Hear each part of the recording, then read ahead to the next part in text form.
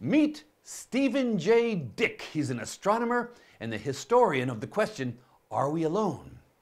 Now, he's written quite a few books on this topic: The Plurality of Worlds, The Biological Universe, and Life on Other Worlds in 1998. He's also given a lecture which was turned into a book here on extraterrestrials, here on many worlds, and most recently, astrobiology, discovery, and societal impact. And I sat down with him in his home outside of Washington, D.C., and we talked about, are we alone? What is your name? Stephen Dick. Okay, and what do you do? Well, I'm retired right now, but I was the NASA chief historian, and before that I was at the Naval Observatory for 24 years doing astronomy and history. And I've also been at the Library of Congress and at the Air and Space Museum, so everything's related to astronomy. Okay, and so are we alone in the universe? Well, it depends on your metaphysical preconceptions. Okay. Oh, what do you mean by metaphysical preconceptions? Well, everybody, including scientists, have presuppositions, let us call them.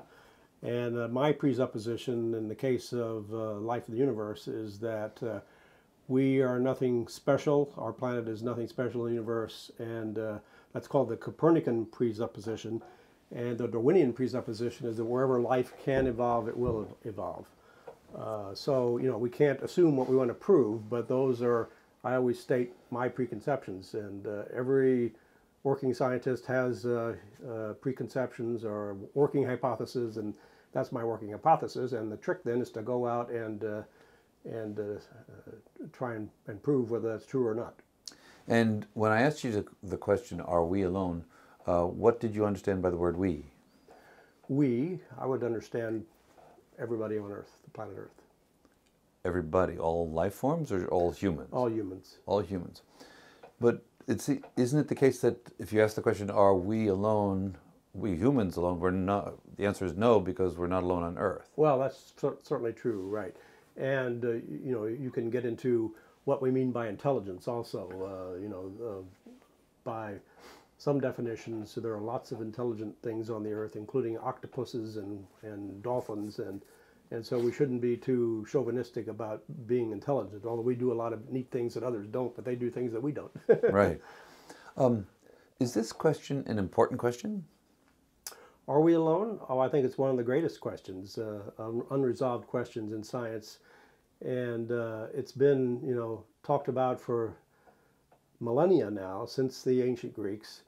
And I think it's because it's such a compelling question, and we haven't had the techniques to really resolve it until, the last few decades. And that's why you have all kinds of strange kinds of arguments, analogy, and all kinds of things, which were not able to resolve the problem or came up with the wrong answers. But I think now, for the first time, we can start to answer this. Now, the ancient Greeks wrote things down, but presumably people were asking some kind of questions that might resemble the question, are we alone, even earlier, like 10,000 years ago or 20,000 years ago. People would look up in the sky and maybe think of, I don't know, spirits from the... Right, right. Yeah, I mean, I always distinguish the natural from the supernatural.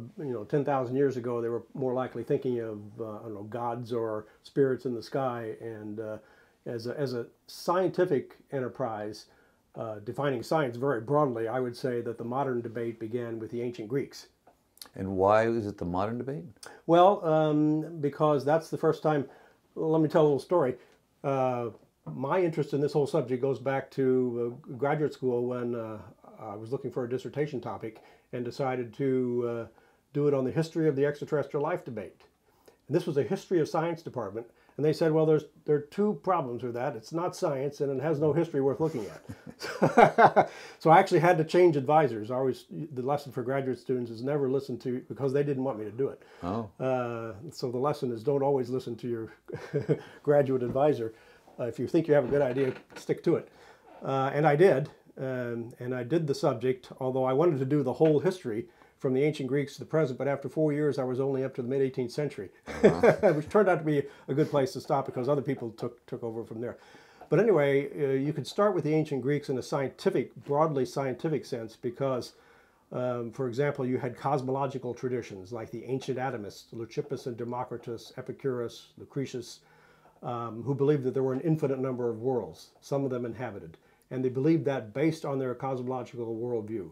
And before that, you don't think there was a cosmological worldview, or maybe they did and we don't know about it? We probably don't know about it. There certainly were some kind of worldviews, but it's not written down, so we can't say. But you're making a distinction between superstition and natural, and you think the Greeks had a natural... Yes. So how was that transition from superstition to a natural question, or a more scientific question? Well, the ancient Greeks had this idea that all things were made from atoms. Yeah. Of course, they didn't know what... it's not our modern conception of atoms, but they used that to come to a number of conclusions, including that there were an infinite number of worlds. In other words, the atoms were infinite in nature, and not all of them were used up in our finite world, so there must be other worlds. What do you think of the public and students' biggest misconceptions around the question, are we alone? I'm asking this because we're dealing with students, and we're saying, okay, here's your biggest misconception. What do you think they are? Right. Well, I think most people, when you ask the question, at least in the audiences I've spoken to, if you ask them to hold up their hands, do you believe in life out there? They'll say yes, but they don't have a very good reason for it. I mean, there's the sort of general, very philosophical reason that you look up all those stars. How could we be alone? Right. So maybe the misconception there is that that's not a very good argument. That you need to do more than that, which is to do some scientific research and actually look for whether it's microbial life or other life. And that's what astrobiology and SETI do. Other misconceptions might be, that they would be a lot like us, and I think that's not likely that they would be humanoid. They could be very different. They could be post-biological rather than biological. And when you say post-biological, what do you mean? Artificial intelligence. And that's the weakness of that argument is that it's a projection of where we are now. Mm-hmm.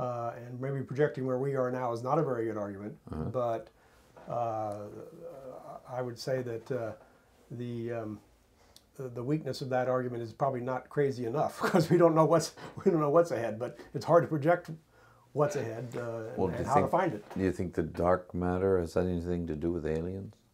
I don't see why. Dark energy? You can come up with some theory of why, but...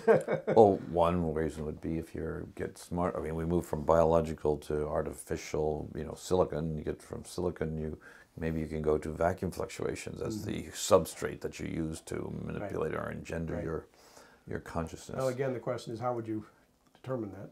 I guess you investigate the vacuum. I don't know. So you have any advice for students who are thinking about becoming astrobiologists? Oh, advice. Gosh, yes. Well, I think it's one of the most exciting things in science. It's one of the biggest undetermined questions in science. And I think of astrobiology in a very broad way. It's not just the natural sciences where normally you would say, well, you need a very broad background in biology and astronomy and all those things, but also the social sciences, humanities, and philosophy can contribute to this question with these perspectives from cognitive science and philosophy of mind and all of these other things. So if you want to be an astrobiologist, it doesn't necessarily mean that you have to study natural science. You could also study these other things, which I think would give you a broader perspective. As I say, I think that's one of the great things about astrobiology. You start asking these questions in an extraterrestrial context. It gives you a broader perspective on any question about, is our knowledge universal, or is our philosophy objective, and that sort of thing. So to have a sort of an extraterrestrial perspective, I think, is a good thing, and that's what you have to do in general to be an astrobiologist.